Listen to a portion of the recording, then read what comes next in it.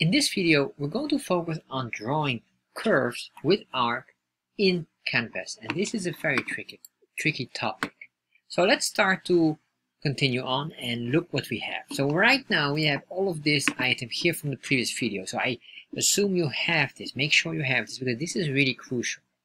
So what I want to do here is basically draw the arc, and to draw the arc we have 6 commands that we're going to work with. So let me first break down these commands, and then after I'm going to show you exactly what we're going to do and how we can easily understand them. So the first is basically this. If we do an arc, we have to indicate the arc, and then in the arc there will be 6 variables that we're going to use, or 6 arguments. First one will be the x position, next one will be the y position, which is the most common one. We would indicate our starting point. Once we have this, we have another item which is called the radius, and I'm going to explain later on radius as well. Then next would be the angle which we are starting with, and then after we have the angle which we end with, and then finally the last value would be, are we going to have counterclockwise circle or not, or a curve that is counterclockwise or not. So counterclockwise. So what I want to do now is, instead of drawing any arc first, I want to put in some variables here, because these angles here are crucial to understand. Understanding the starting point is a very important part.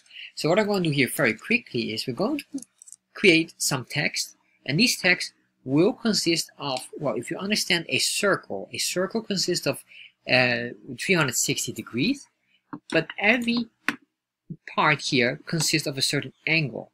But in a canvas, the starting point of the angle of 0 or 360, if we would have a full circle, it starts always here at the right side. So what I want to do now here is to put in some text, and later on I'm going to show you exactly how we're going to draw the circle, and then you will see exactly how useful this will be. Alright, so we know it's 360 degrees. So the first thing what I want to do then here is just to create some text. And I'm going to go very quick on this, because I will not focus much on how to write this. We will have that very soon as well. However, this one is very straightforward. We have first one is font, bold, and then let's say 20 pixels, and a font family is Arial. Next one what I want to do is a ctx.fill style, because we're going to give it a color, and this color will be white. And here we're going to say the following: ctx.fill text, and this allows us to draw the text here. So here we will have specific text, and then here we will have the x and y coordinates of where we're going to draw it. What I need now is basically the coordinates that we have here, and I'm figuring out where they are in the position, and then we can give it the matching number. Remember, this is 0, but if we go down here like a quarter of a degree, or 25% in 360, that would mean that this would be 90 degrees. This will be 180 degrees, and this one will be 270 degrees. So that is what we're going to do. So that will be a very nice visual. So first of all, then let's get the top here. So what is the top here? If the top would be 270, we need to remember that.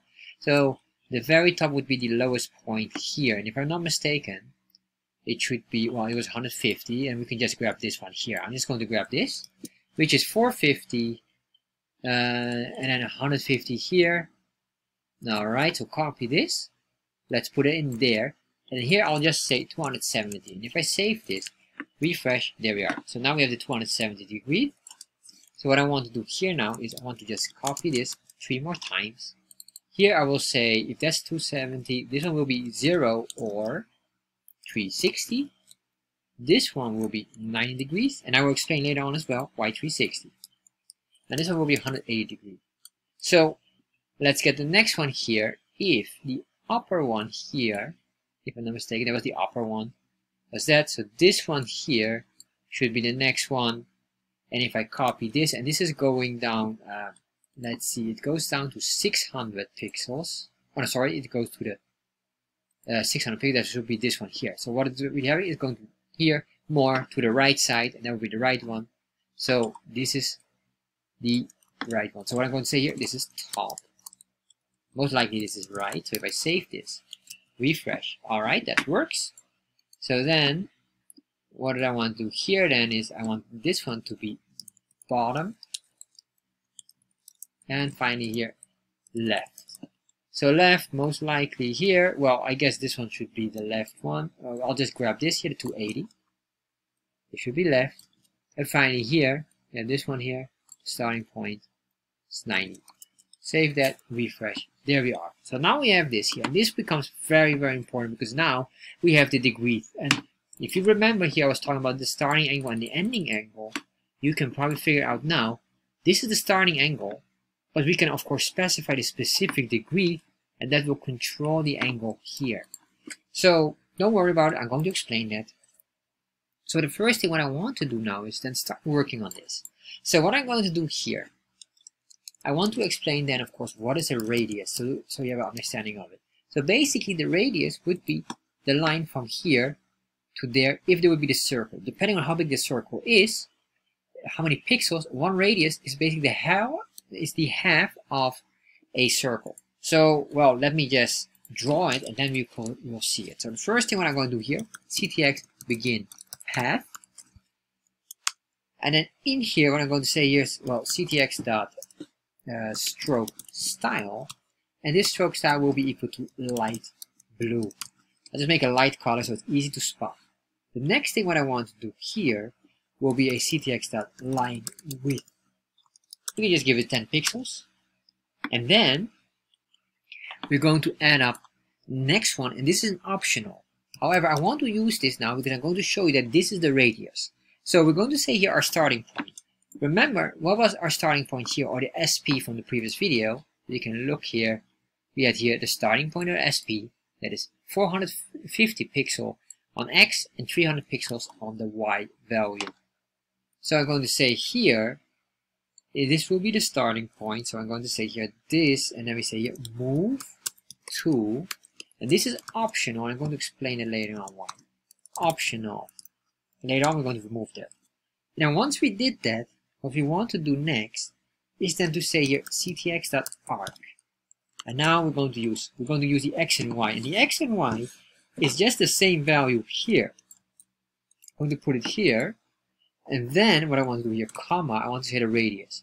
So in this case, let's say our radius will be 50 pixels. That would mean, and I'm going to say a constant radius. So that would mean 50 pixels is the radius. That will mean that there will be a line, and then the half of the line would be 50 pixels of radius. Later on you will see that. And then let's say angle start. For now, we don't have anything yet, so I'm just going to put in here 0, comma, 3, or 90, that will be fine. And then after it, I'm going to set this on false, which is the counterclockwise. Once I did this, ctx.stroke, and then start drawing here. Save this. Refresh. Alright. So now we have this here, but however, this circle here is still not really complete.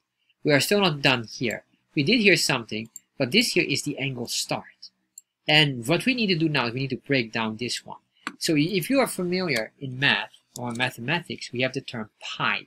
And what we need to do here, we need to break this down because the value right now here is not correct because we don't have the pi. So what I'm going to do here, I'm going to say the following, and this is what we can call our angle. And what I mean by angle is the specific angle degree. Because here, basically what we're really saying here, we want to start from 0 up to 90, but for some reason it makes a full circle. This full circle is what we call parameter. So that's very important to remember. So what I'm going to do now is then, how do we break this down? Well, here's the thing. Let's say here, angle, and then we have here math.pi, which is a command in JavaScript. And what we're really going to do here, this is what math.pi means, so basically pi. One circle, one full circle equals 2 pi. So a half circle would be 1 pi.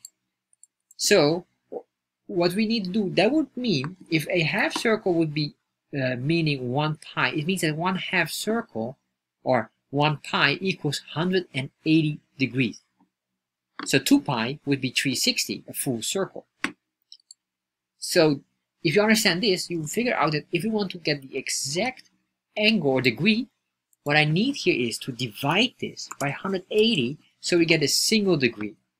And with this angle, we can now multiply our item here. So we can just multiply that, and we could also angle multiply this. And once we start to do this, save and refresh, there we are. Alright, so don't worry, might look very complicated. We're going to work on this more. So first of all, let's go back here to make this a full circle of 360. And you can see here now we are starting to have a nice circle. You might notice this here. Why is this here? So I was talking about the radius. What I really did here with the move tool, I have shown you now, this is what we call the radius. And the radius is basically half of the straight line in a circle. And then if you want to have the full straight line, it's basically what we call the diameter. And the diameter is basically 2 times the radius. To make it very visible, you can see here in move tool, what we could do here is just put it as 0. So then this would be instead of 450, which would indicate here 50 pixels. Now we make it move it here to 400, so we have here 100 pixels. So if I save that, this here is a diameter, and basically there's red one here, this line here, which is the half part of it, is a radius. Alright, so we have this now, and now you understand this is basically our radius if we put it on 450 pixels. If I save that, there you are. That's the radius here. So, of course, we don't need this. This was just for demo purposes to show you. If I save this now, you can see here now we have a full circle nicely. So, we have this angle here. And let's say we want to change something. Because if you ever work with chartjs, you want to make maybe segments of a slice of a pie, especially in donut chart. This is a very common one.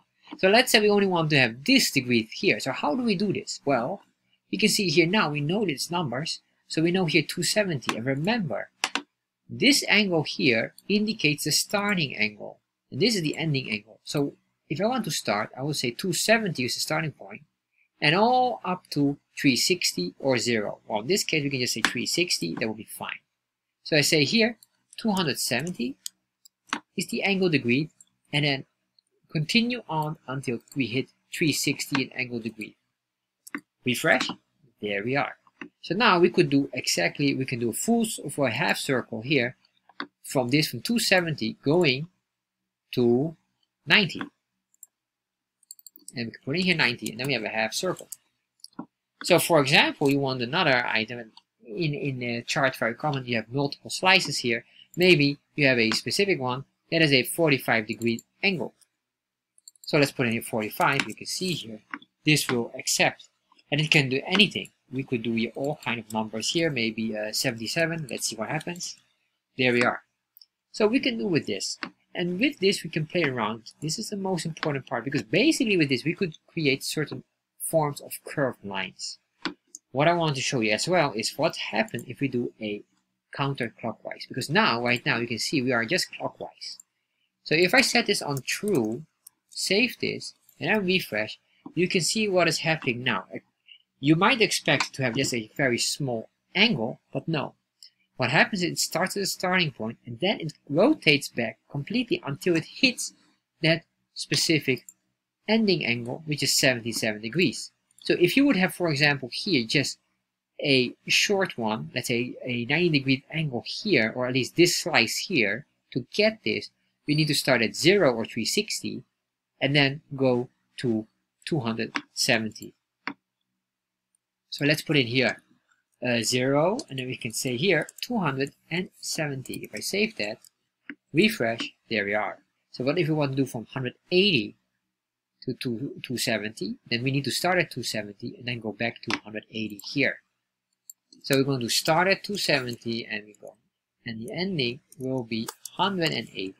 Save that, refresh, alright.